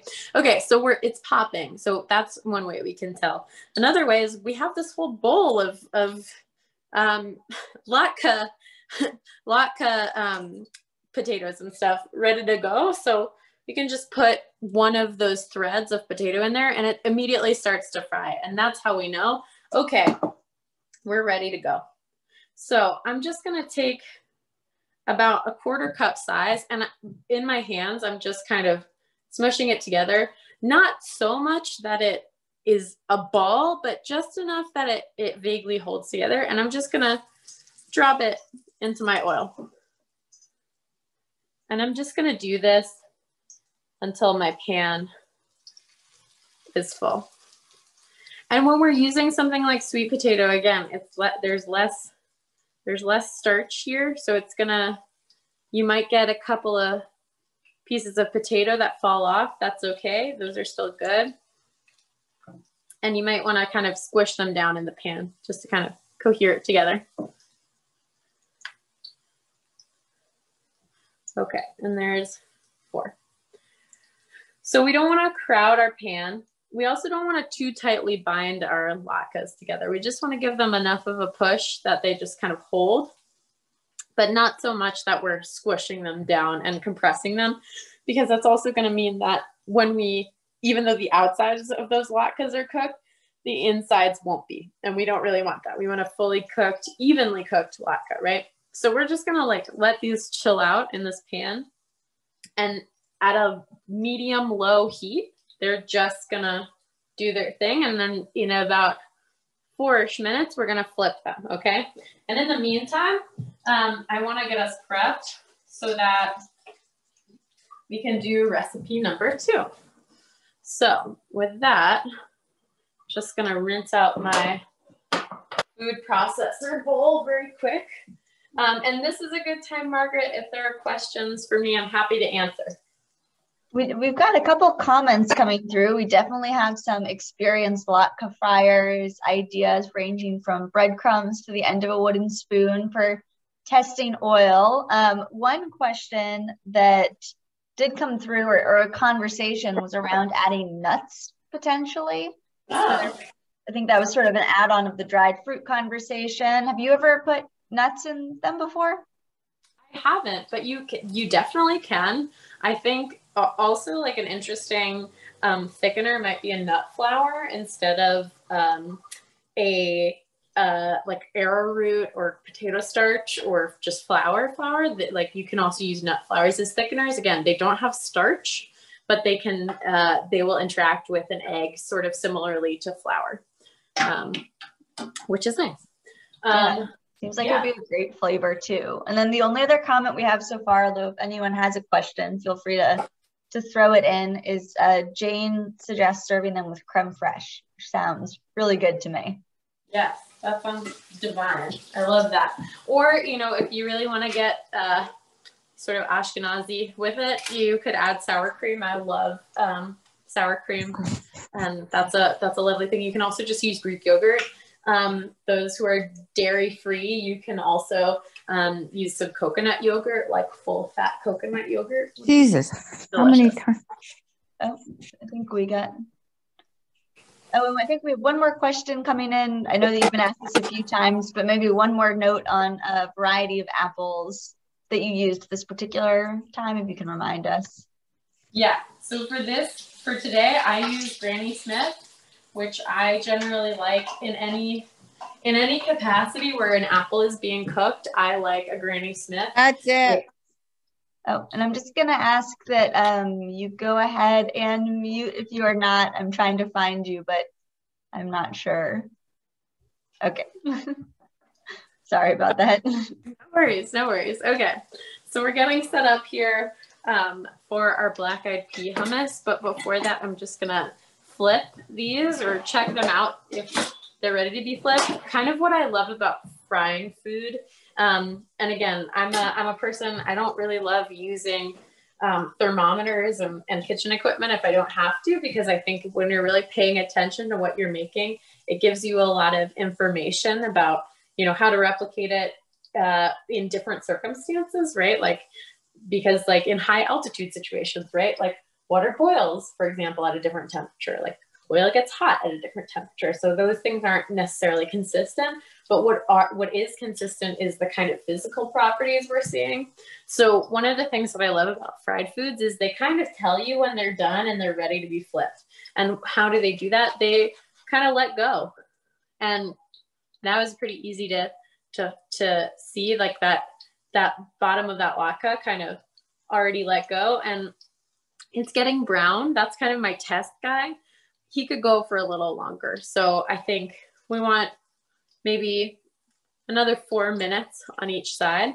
And you might find that, like with my stove, you have hot spots and cool spots. So, you know, as you're frying, move your pan around and make sure that you're, like we did, right, with our apple and potato mixture, we're getting an even distribution of heat as well as an even distribution of apple and potato and all of that stuff. Okay, great. Another topic here. Oh, go ahead. I was going to say, we've got a great exchange going on in the chat about how to get rid of the smell of frying latkes. One suggestion was to cook cabbage, which I thought was great. And then we also had someone chime in, what's wrong with the smell of frying? So, oh, and a light spritzing of vinegar and water into the air. I don't know if you have any suggestions. Certainly the smell of frying latkes can linger. I don't. I just kind of let it happen. My mom actually, in our house at home, she will actually take the pillows from her bedroom and shut them in her bathroom because there's no door between her bedroom and our kitchen. So the smell of frying always gets into their bedding. So her strategy has always been to kind of make a prison for her blankets in the bathroom. So you could also do that as well. I have less creative solutions to that. I just kind of go with it. So, okay, we're gonna just see how our latkes are doing. I haven't chimed in at all. It's Rabbi Emily. Hi, Rabbi. How are you?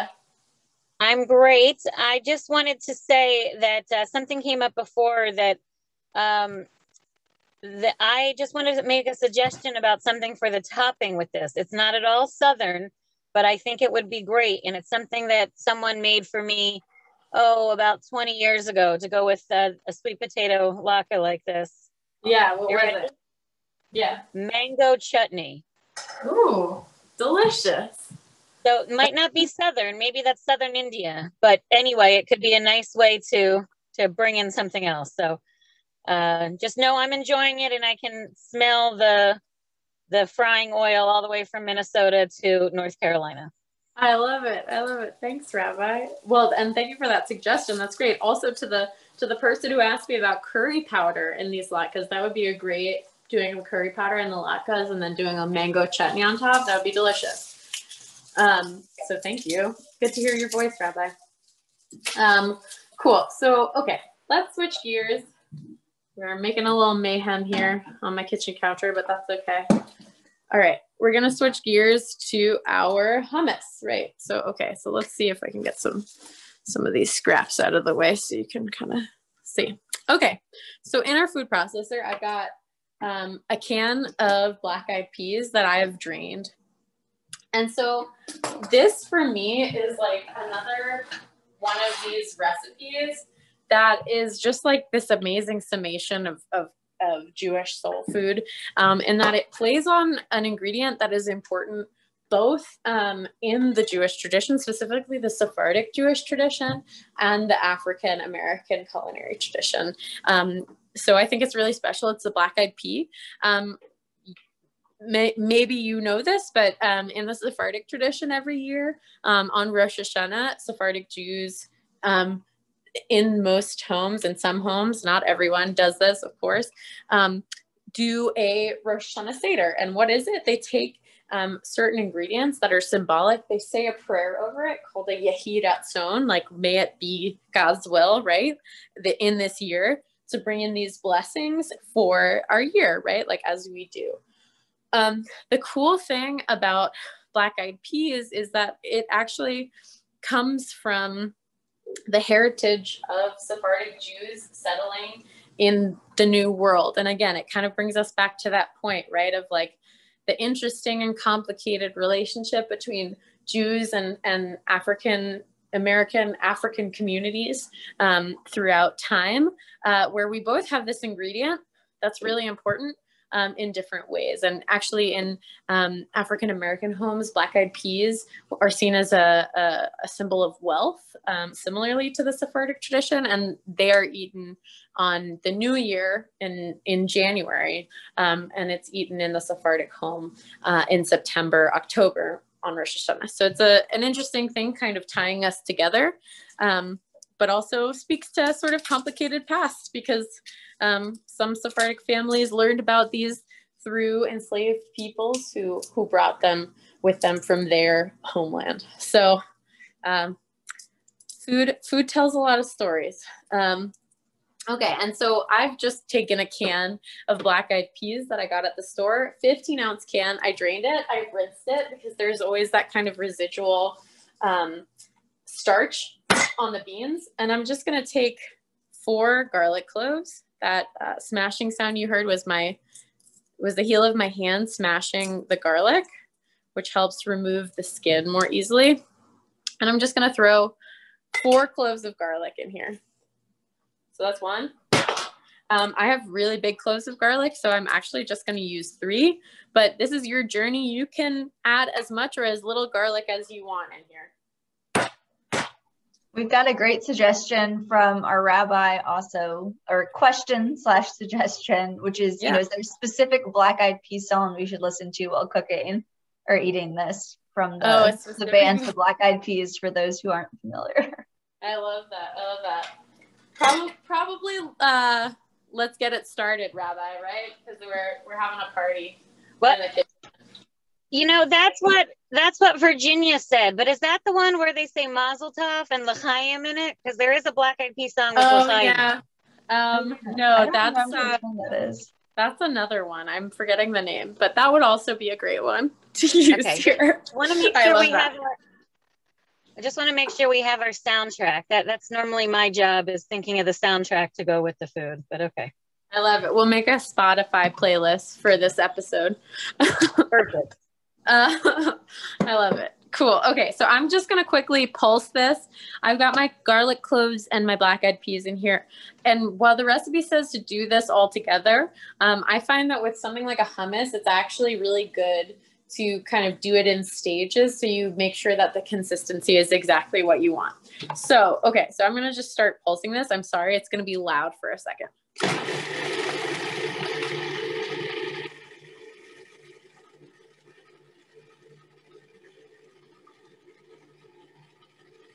Okay, so I'm going to stop here.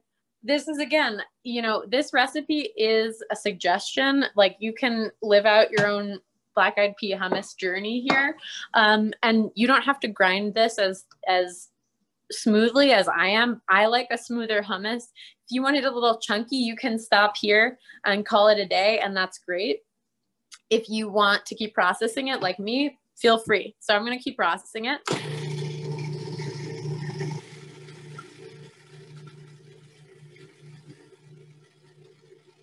Okay, and I'm looking for a mostly smooth paste. It's going to continue to smooth as we add liquid to it. But I just kind of want to take the top off and show you that it's already like a paste that kind of sticks together. And that's sort of the consistency we're looking for. If you are kind of garlic averse, or you have people who have garlic sensitivities, but you still want to use garlic in this recipe, you can actually process the garlic first and mince it up very fine, and then add that black-eyed peas. And that way the garlic will be more evenly dispersed throughout. Just a suggestion, sometimes when we add garlic already to a mixture, or to other things in a food processor, it doesn't get ground as finely. That doesn't bother me, for example, but like for my dad, for example, who's sensitive to garlic, that's something that I like to watch out for him. So, okay. So, and then I'm going to take, I've got tahini, and this is like a very neat, I think, play with this like new Middle Eastern Israeli restaurant culture that's coming in some ways to define what the current Jewish South kind of looks like in terms of food. Is we're basically making a hummus, but instead of chickpeas, we're just using black-eyed peas. And so I like a lot of tahini, so I'm just gonna put a hefty third of a cup of tahini in here. And tahini is wonderful because it adds like a really beautiful like nuttiness. It's slightly bitter, which is good because black-eyed peas also, when they're cooked, have sweetness. They're like a high starch, high sugar bean, or really pea. And so the tahini adds a welcome bitterness. Some interesting substitutions here might be like actually using peanut butter and playing on the heritage of the peanut in the South, which could be cool if you're really going for it. It's not in this recipe, but you could give it a try. Tell me how it is. And then I'm going to put in the juice of a lemon. This is where I'm going to go a little off script. The recipe says about a third of a cup of lemon juice. You can do a third of a cup of lemon juice. You can do less. You can do more. It's your taste here. So you can do less tahini. You can do more tahini. So really feel free to kind of live your journey and live your best hummus life and do what feels right to you. And then I'm going to blend this again. Instead of just doing it all at once, I'm going to give it a nice pulse.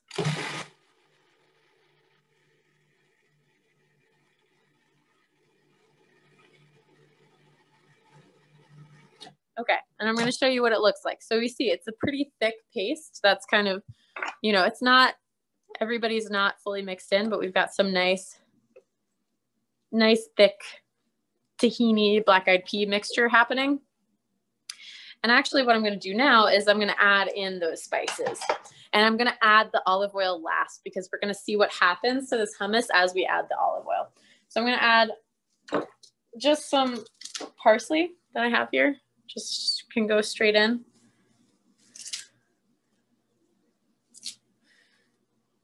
The recipe also calls for, I think it's about a teaspoon of smoked paprika. So I'm just kind of eyeballing that. That's about a teaspoon. I'm going to add a half teaspoon of cumin, right? Our little trick, right? That's a half teaspoon. And then I'm going to add a teaspoon of chili powder. I'm actually using Aleppo chili, which is a really delicious type of chili that comes from the Middle East. I'm going to add pepper, because why not? Add a nice pinch of salt, because we need that salt. And then this recipe calls for two things that I think make it particularly Southern, which is a teaspoon of brown sugar, which I'm just going to kind of sprinkle in, and you can leave it out. You can add more, however you want, make a slightly sweeter hummus. And then it also calls for hot sauce. I don't have hot sauce, but I have a little bit of this garlic chili paste that I'm just going to use a little bit of just to get a little heat. Just a little bit, you know. Okay, great. And that's, of course, like if you don't like spicy foods, don't put it in.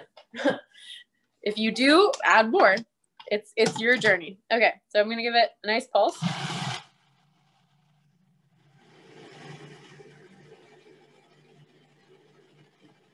Get this nicely blended. And we see it's already kind of really looking like a smooth and creamy hummus, which is great. But it's very thick, right? And so what do we need to do? We're going to add a little bit of liquid to kind of lighten it and make it really fluffy and beautiful. And it's one of my favorite things about making hummus is this part. We're literally making an emulsion here. So we're adding air and fat, and it's going to kind of expand the volume of the hummus that we're making and also lighten its color.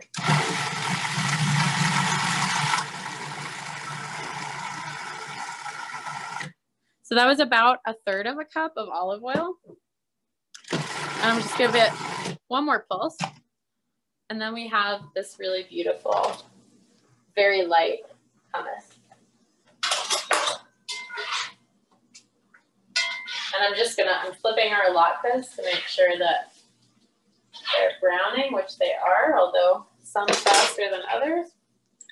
But okay, one of the things I wanted to show you is one of the ways to actually serve this hummus that I think is really beautiful. I'm just gonna pour it out into a bowl that I have here prepared.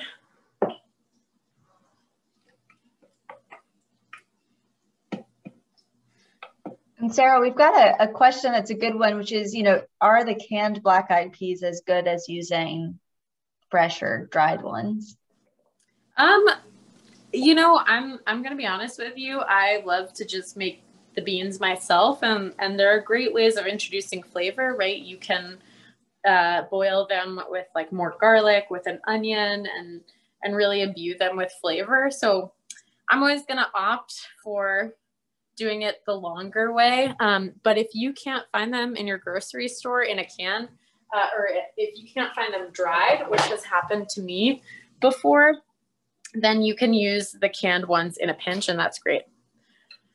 Okay, so yeah, so it's your journey. You can feel free to use the canned ones, and it won't be terrible at all by any means. I believe in the quality of canned beans, but if you want more control over the flavor of what you're making, I recommend getting dried and making them yourself.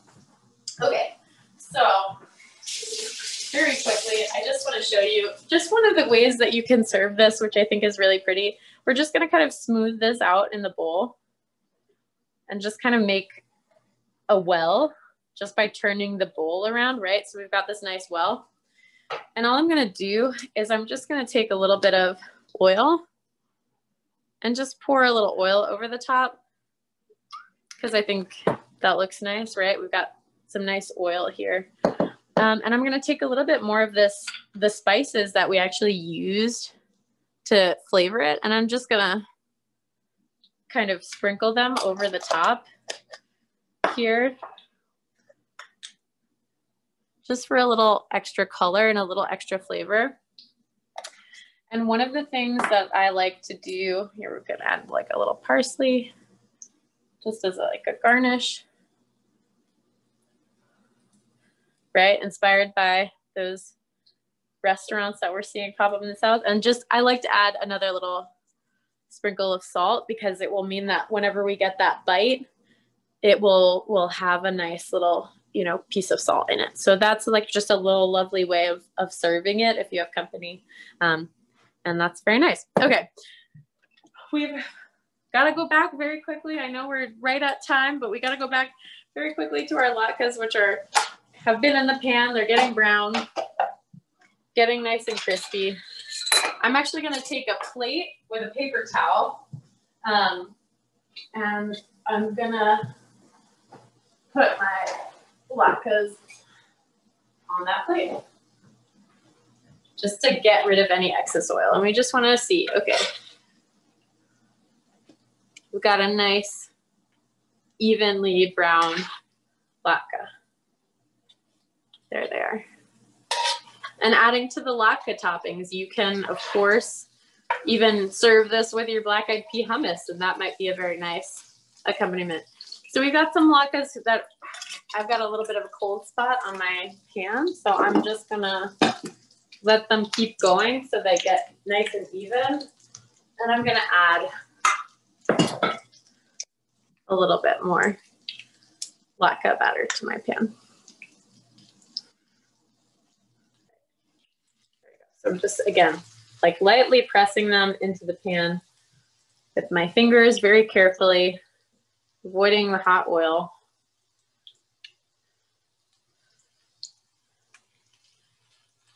Just making sure they get nice and even and brown. And so, okay, so here they are. We've got our beautiful apple and sweet potato latkes and our beautiful black-eyed pea hummus, both inspired by this interesting, complicated history of Jewish and African-American interaction through food and with food and around food in the South. And our last two recipes of this really awesome series that we've had together. I just want to say a huge thank you. Feel free to stick around and ask me questions if you have any. But I just want to say another huge thank you to SAJE for having me. And a huge thank you to all of you for joining me for this series. It's been an absolute pleasure. And I hope it's opened up some extra exciting doors for you of your own culinary exploration and exploration of Jewish food in the South. So thank you all so much.